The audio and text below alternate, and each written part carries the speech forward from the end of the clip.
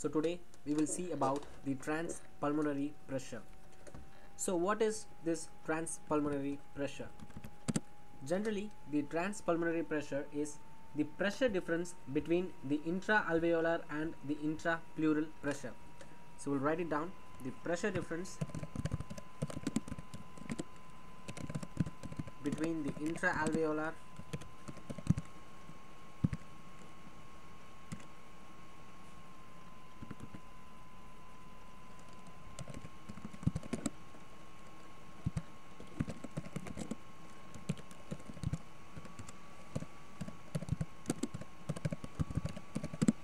So it is the pressure difference between the intra-alveolar and the intrapleural pressure.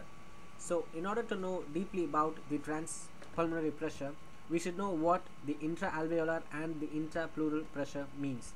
So first we look about the intrapleural pressure. So intrapleural pressure.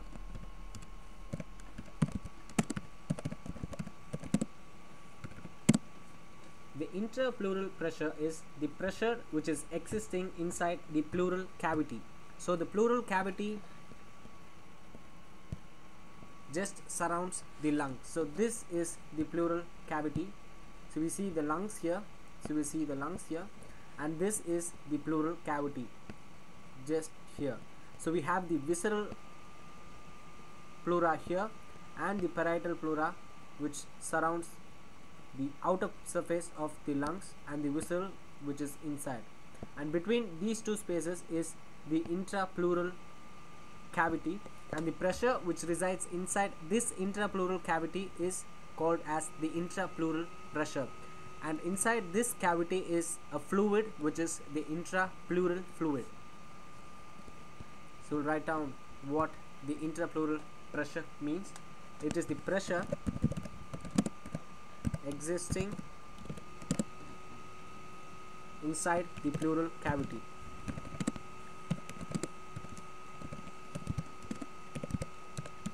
That is between the parietal and the visceral pleura which surrounds the lungs, which is exactly this region where I am shading it with red. So what is the importance of this intrapleural cavity? So first we'll know how the intrapleural pressure changes according to our respiratory cycle. So now we'll talk about the pressure. So we should know that the normal pressure for the atmospheric air, I'll simply write air, the normal pressure for the atmospheric air is around 760 mm mercury. And now speaking about the intrapleural pressure, normally under the physiological condition, that is under normal physiological conditions, so under normal condition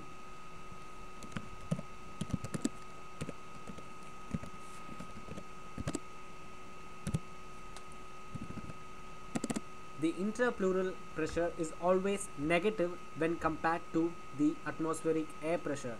So under normal conditions the intrapleural pressure, right, the intrapleural pressure is always lesser than the normal atmospheric pressure, that is lesser than 760. For example, at the end of the normal respiration,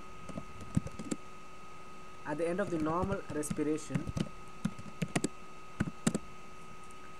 pressure inside the pleural cavity is around 754 mmHg mercury. So looking at the pressure difference, the normal atmospheric air pressure is 760, and during the normal respiration the pressure inside the intrapleural, that is the pleural cavity, is around 754, and when you look that it has a negative percentage when we compare to the atmospheric air, around -6. So generally the intrapleural pressure is always negative. So this is one fact that you should know. And the main reason for this intrapleural pressure is the pumping of the intrapleural fluid inside the pleural cavity. So the movement of the pleural cavity which resides inside the pleural the movement of the pleural fluid inside the pleural cavity is the main reason for this intrapleural pressure.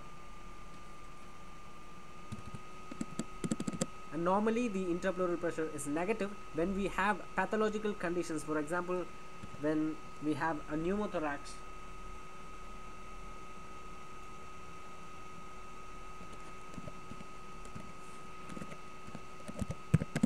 when a patient is suffering from pneumothorax, the intrapleural pressure tends to be positive. So under the pathological conditions, the patient may experience an intrapleural pressure which denotes a positive in number. And what is the importance of this intrapleural pressure? So its significance. The significance of this intrapleural pressure is it prevents the collapsing tendency of the lung.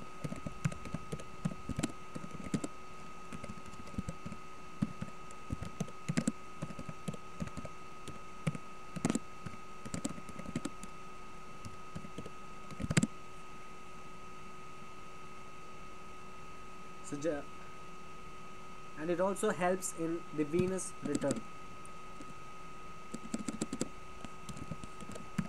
Venous return. So the venous return is the blood that moves from the lower extremity towards the heart. That is the sucking action of the thorax. Due to this negative pressure, it helps in the sucking action of the thorax. That is the movement of the blood from the lower extremity against the gravity. The blood comes towards the heart. So this pressure also helps in the venous return.